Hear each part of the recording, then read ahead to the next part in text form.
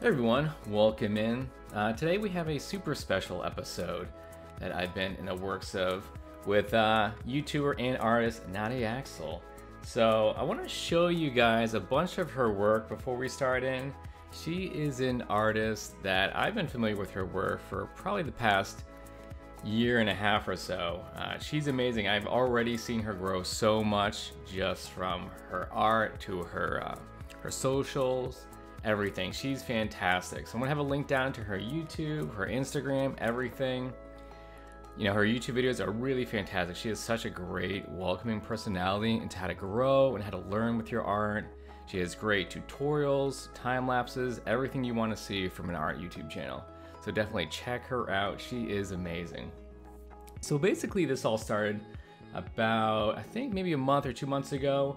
Someone actually in my Twitch chat said she had mentioned me in one of her videos about kind of liking how I end up rendering and how I paint. So I actually wanted to get in touch with her about possibly doing some type of collaboration with her videos. So I tossed her an email asking if she'd be into the idea. She seemed super into it. We've had some back and forth in the past before, so it wasn't totally out of nowhere. And so what we're gonna do today is I actually spent some time working up a sketch on stream that we're going to send her, and she's gonna do the same thing and send it to me. And then we're both gonna render each other's pieces and then send each other the finals at the end. So here we have the time lapse that we created, and I wasn't really sure what we were going to do when we started. I knew I wanted to make a kind of like just a portrait piece. I figured it'd be nice and simple, and we could have a lot of fun with painting it in. You know, most of the chat wanted me to do another Astron piece, which I think at first when I started sketching it, I thought we could go in that direction.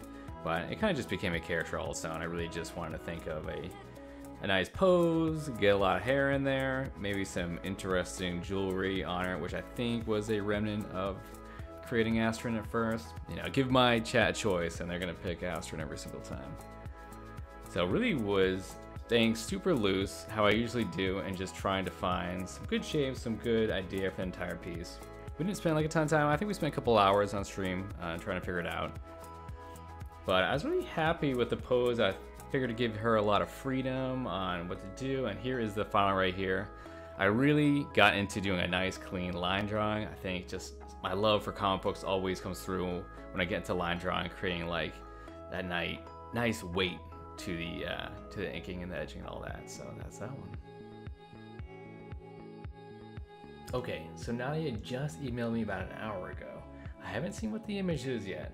So let me open my email. I'm gonna put it over in my other monitor and we'll swap over and I'll check it out for you guys. All right, here we go. That's looking awesome. Man. So I like how it's like a really clean line drawing.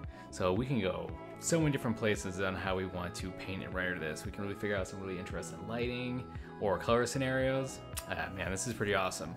So we're probably gonna time lapse the painting of this, but I'll go over commentary and we'll just kind of talk while we get into this thing. Man, I'm so glad to be doing this. This is gonna be a ton of fun. All right, let's do it. Let's dive in here. So I had her sketch at first and I started throwing color on. I didn't really have much of a game plan. I think that's something we're gonna talk about a little bit later. And I started just kind of like dropping color on top of it, right? And I didn't want to treat it so much as like a coloring book. So I want to do some like line work over the top and then really kind of dive in and kind of make it my own thing as we go. We go into lots of those little details and I can touch it as we progress with the painting. But yeah, like I was saying before, this entire process has been amazing. It's great to kind of break out of your own kind of monotonous kind of like work schedule, which I've been kind of swamped with lately with so much freelance work. So I felt like this was something that I could just do just for me, just for fun, something that I could share with everybody else, and that meant a lot. I think it's helped me a lot this past month to be able to dive into something like this. But you know, I just want to drop as much color on. I was slowly building up the values, and one thing I want to talk about, and actually I hit a lot of issues while painting this, and I think one of the biggest issues was I didn't start off with a game plan. You know, usually when I'm painting something, I kind of have a vision of where I want to go when I start, and I kind of dove into the piece really fast without kind of thinking like, oh, what's kind of a color theme that we're thinking about. wasn't super sure. I just dove in. I found myself spending a lot of time trying to refigure things out, trying to try out different lighting or different colors, and just kind of seeing what worked. You know, we got there in the end, but I think you can save yourself a lot of time by kind of stepping back, thinking about the piece a little bit, and kind of seeing where it goes. One thing you'll notice, I spent a lot of time trying to refigure the eyes out. I was having a lot of issues and kind of struggling a bit. Sometimes I pan them out, pan them back in, but you'll see what I mean about all that. Man, I need to take a break.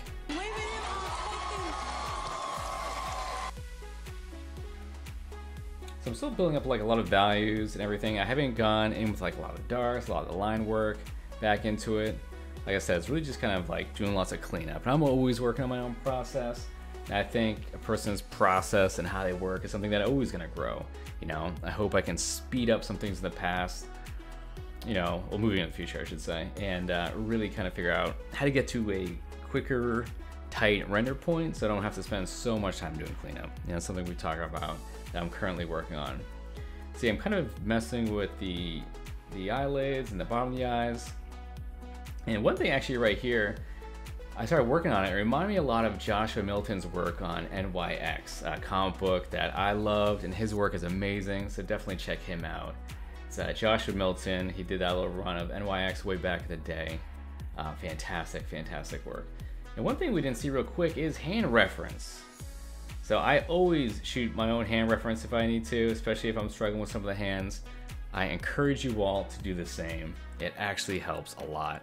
You know, never feel like you're too good for shooting your own reference. The best thing you can do is spend some time, take out your camera, throw a light up real quick, snap a couple pictures. We have it so easy these days, having our phones and cameras with us, so accessible. You know, I think the best thing is to do a sketch without reference, get a nice pose without thinking about any of it, and then shoot some reference just to help give you some more information. Find out where those knuckles are, see where the light is hitting. So it's still your own thing, right? So I think that's one good thing to take away from all this is the hands. And I definitely shot some reference for that to help me quite a bit. I think it definitely helps, especially, I would have a lot of trouble figuring out that hand on her face. That is a tough angle. And you know, I could have spent more time on the hands and really dove into really making them feel fitting in space and having all the folds and the skin and the knuckles and all that stuff. But you know, for the piece, I thought they were rendered enough, I thought.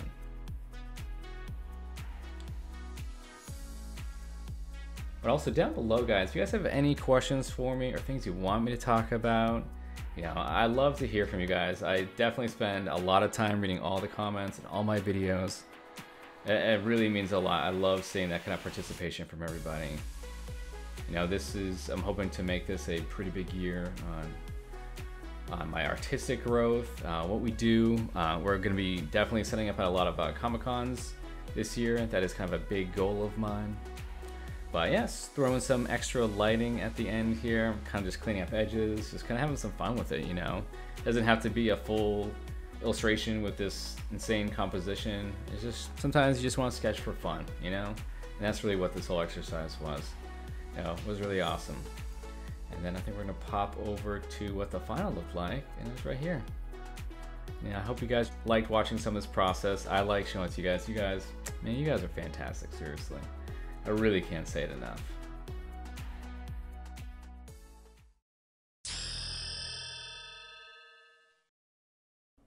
All right, I have it pulled open. I haven't looked at it yet. Let's drag it over onto other monitor so we can check this out. And here we go. Oh, that is awesome. Man, she did such a fantastic job. Let me zoom in on this. Guys, this is looking super, super badass. Man, that's crazy. I can't wait to see her video and see how her process in doing this. Man, I've never done this kind of thing with anyone before. Man, this is super awesome. I'm so glad we did this. Man, she did such a kick-ass job with this. Love how the hair came out.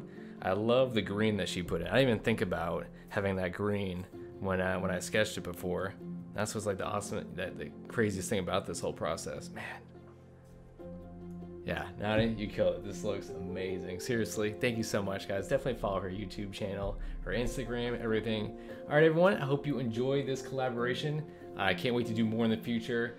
I love having this more variety to the channel. This was a blast. I loved working with Nadia. She is amazing. Seriously guys, thank you so much. And definitely remember to subscribe to the channel, comment below if you like this, and we'll do a ton more of these in the future. I'll see you guys in the next video. Thanks so much.